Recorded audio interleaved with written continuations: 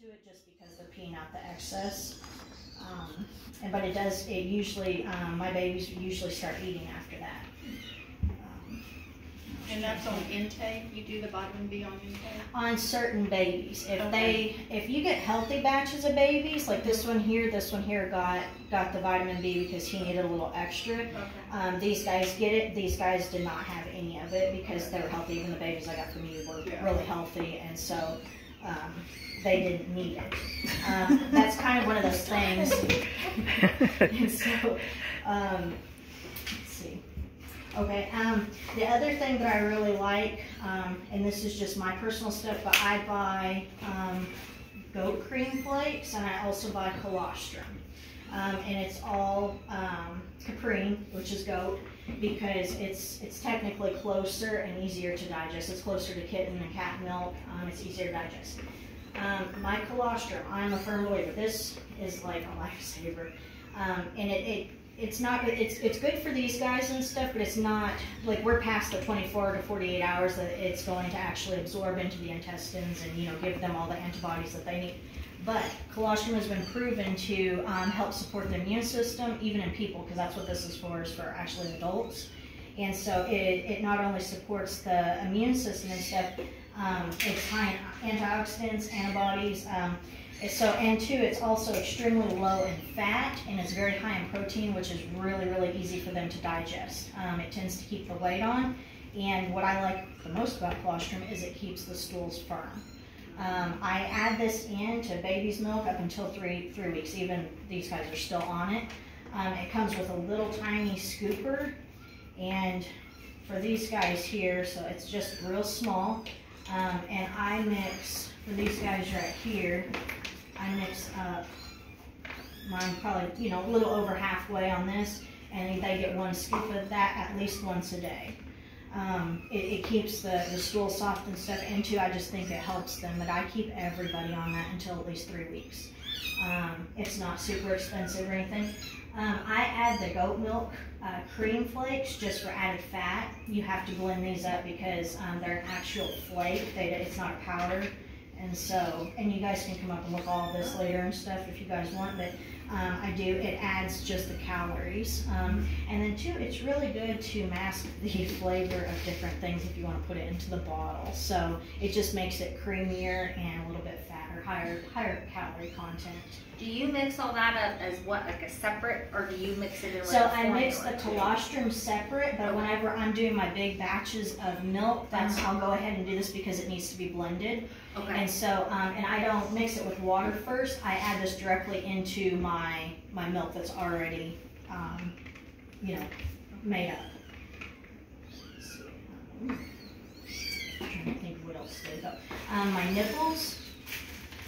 I'm weird. I don't use the other nipples that come with regular bottles.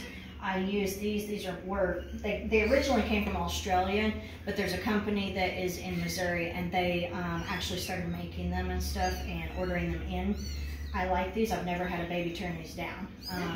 These are super, super soft, and actually if you order 10 of them, none of these nipples will be the same because they're all handmade. They're only $2.75 a piece, so they're not super expensive. They don't last as long as a regular nipple, but I'm a firm believer in them. I've used them, like I said, I've raised all sorts of baby animals, and this is my go-to nipple on everything, literally everything.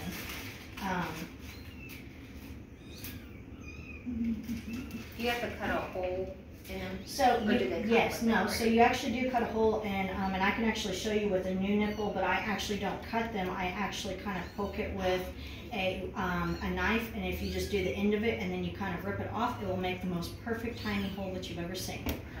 But again, you can kind of see these where they're deteriorating and stuff, so they don't last as long, especially when you have 15 kittens. Like they're not going to last that long, so I buy multiple. I'll show tube feeding on some of Linda's kittens here in a little while. And then she also got in this colostrum supplement this year, and so I'm trying it. I'm mixing it in and stuff and kind of seeing, and I actually gave this quite a bit to those 5 babies that were born last night because mom hasn't been the best, so we'll see. What did you think of that? How? I liked it. It's just a gel. It's super easy to mix in. This colostrum can get clumpy and stuff, so you actually have to put it in fairly warm milk and then mix it in really well, or you know, kind of get like a little whisk or something, and it will dissolve, but it does kind of settle. So each time I refill the bottle, you'll see me shaking stuff up off the bottom, and that's what I'm doing. And if I'm being weird and pouring it back and forth, that's what I'm doing. I'm remixing everything because stuff settles. These guys here I have on Metrodinazole. So that is one of my go-to antibiotics. It is not good for teeny tiny kittens.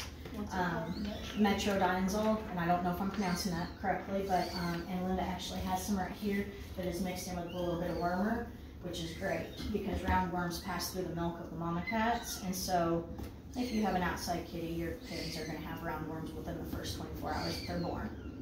But that will take care of everything. But the Metro, this one here I actually got from Linda, and she's got more in here, and I'm actually going to show you guys how to dose them and stuff. He had severe, stinky, yucky, just bacterial smelling, and there's a real good distinct smell to it. Like you can't deny that. There's a difference in like. And he was skinny. He was really skinny from that. But yeah, he was ready to go. This is like a potent smell that you can smell from through the house. It's just, it kind of smells like it died, and yeah. So Metro, day on that, and I've already got him cleared up and stuff, but I do keep him on that, and I'll keep him on it for 5 to 7 days. He's getting funny about the bottle. Metro is extremely bitter. Even in adult cats, they will foam and throw it up. I mean, it is you'll see it. And so you mix very little into the bottle because they can taste it, or you can even just do a syringe. But once they latch onto the bottle, it'll go down. Is that a prescription? Yes, that is. Or Linda.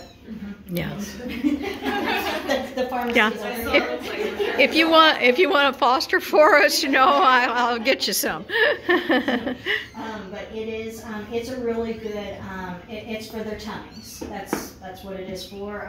It usually cures diarrhea. If you have any type of ongoing yuck, that is. That's them.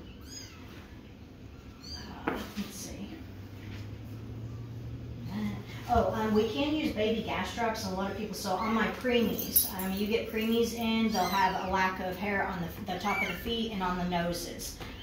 Like their entire nose will be bald, their feet will be bald, and most kittens do have a little bit of, missing hair right here, but on preemies, you'll see that their skin is just completely translucent, and they will have like almost no fuzz right here on the tops of their feet and going up their faces. And their coats are usually very, very thin. So I use gas drops. I use it on these two because they're fussy babies, and since they didn't have colostrum, they're fussy and it's just hard to digest, and they're not gaining weight the best.